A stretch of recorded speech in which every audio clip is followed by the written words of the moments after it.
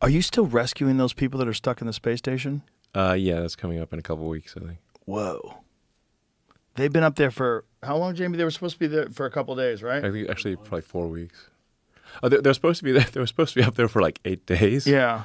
And they've been up there for like, I think, 8 months. So a little longer than expected. Yeah.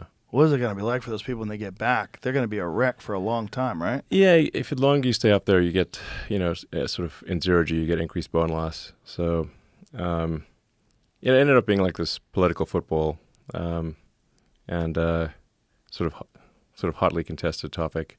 We offered to bring them back early. This offer was rejected by the Biden administration. Why? For political reasons. That's so crazy. There's no way that they're going to make anyone who's supporting Trump look good. Wow. What do you think they would have done if they had won?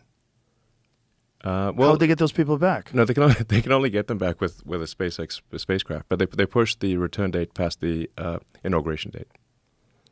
Wow. Yeah. So they would have let you do it, but after the Yeah. Wow. And so it would have been them authorizing you. Well, there isn't to do anyone it. else to do it.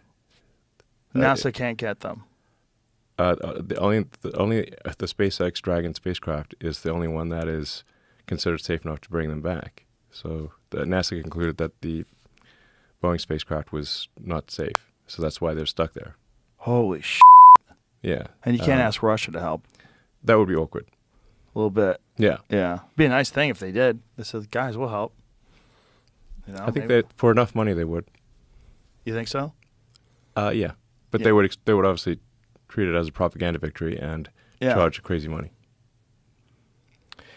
It's just disgusting that they would use that as a political tool. Yeah. Yeah. So